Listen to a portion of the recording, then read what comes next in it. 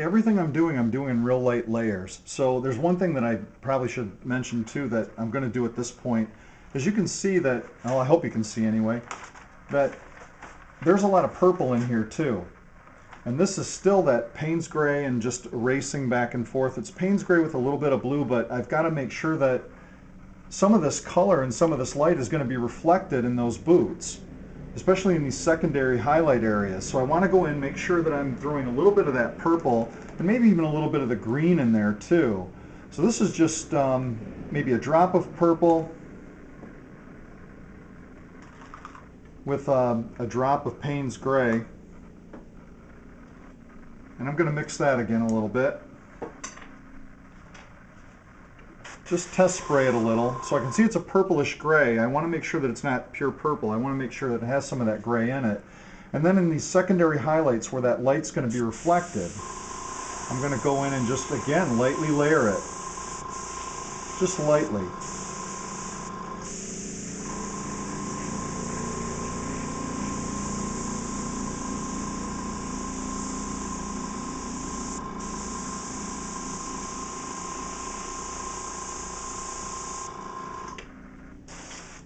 Then from there, a couple of drops of Payne's gray, and I'll start to go back in and now take those middle tones in some areas anyway, a little bit darker.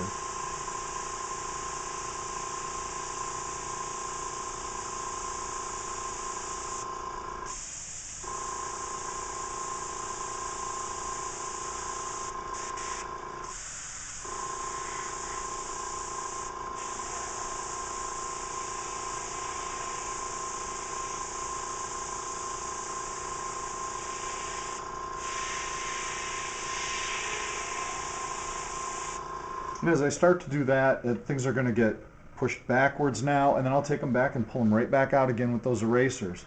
The next step is going to be another push and pull process, and you'll see what happens from here, how that's going to create a little bit of depth. And the color's the reflected color too, so that helps add a little bit of realism to it as I go along. And that may need to be adjusted, you know, as I take this through and develop it.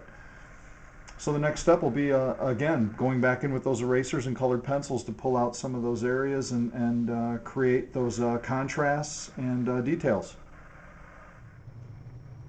Okay, what I've done, I've gone back in, done some more erasing, done some more layering and buildup in those darker areas. And you can see it's really starting to come together a little bit now.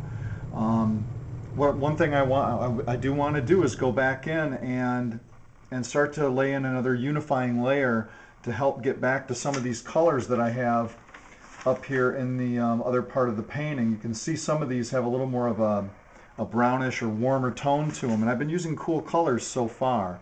Now some of that's going to be reflected in this area, so I want to make sure that I go back in and lay in just a little bit of that warmer tone into those boots.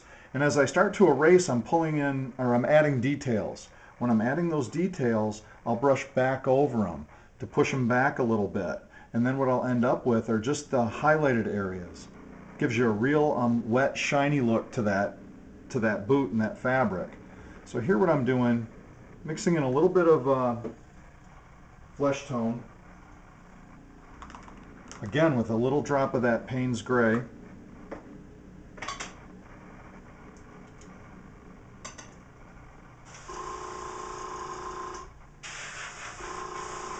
What I ended up with here was a color that's a little too gray. I'm going to spray most of that out. And go back in and add some more of the flesh color till that warms up just a little bit. There we go. And I'm going back in and just painting back in some of that warmer tone.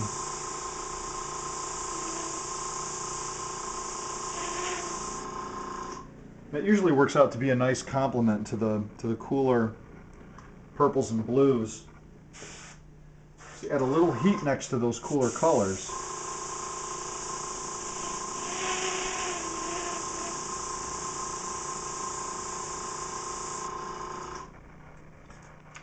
see that I'm starting to get some of this color that I used here into the skin tone in here too. Although it's a little too yellow.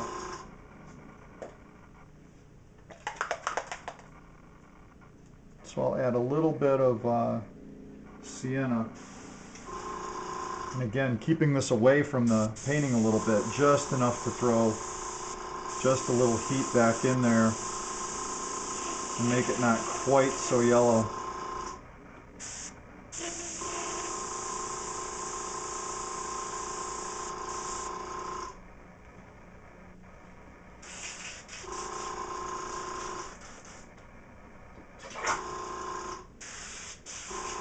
Clean that brush out a little bit.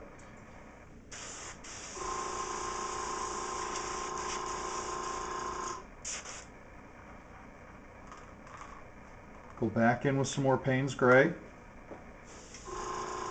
to start to push back some of those areas that really wouldn't be that white, or the highlighted areas. So I'm going to just push them back a little bit again.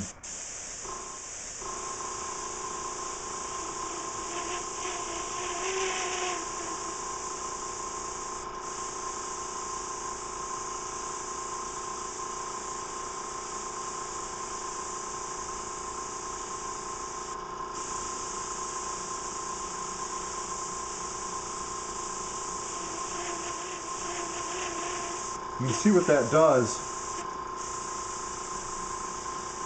is it flattens that back down. So now I've gone and erased those highlights, brought them back real white, laid them back down and flattened them again, so that now I can pull back those highlights again in just the areas that I want them to be, where I want them to be pulled out. And that's going to create those sharp highlights, and textures are still there from the dryer sheet.